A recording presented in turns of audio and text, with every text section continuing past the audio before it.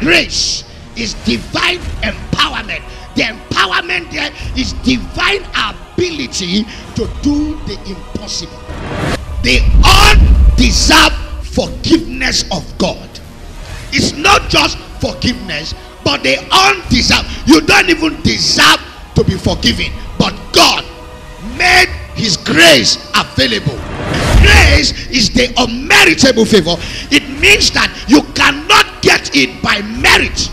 You do not get it because you are qualified. You do not get it because you are perfect. You do not get it because you are better.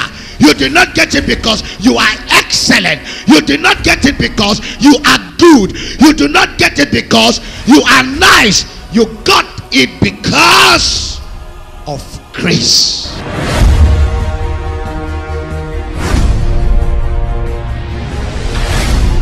Any place you see sin, the grace of God appears. The law was given to man. The law was given to man not to cure and bring solution, but was to reveal the offense of man to God. Grace is not just the function of the works of our righteousness that we do. It's the function of his work on the cross, his finished work on the cross. If I know it is by his grace I am what I am now, there should be no boasting.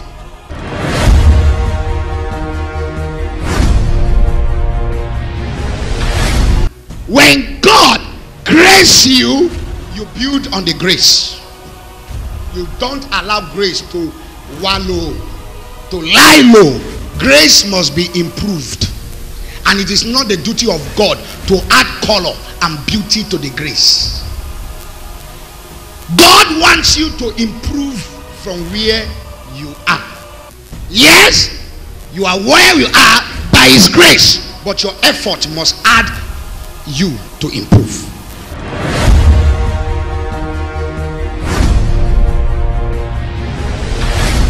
The capacity of your exploit in life is determined by the grace of God that is available. The capacity of your exploit in life is determined by the availability of the grace of God in your life. You don't imitate grace, you ask God for grace.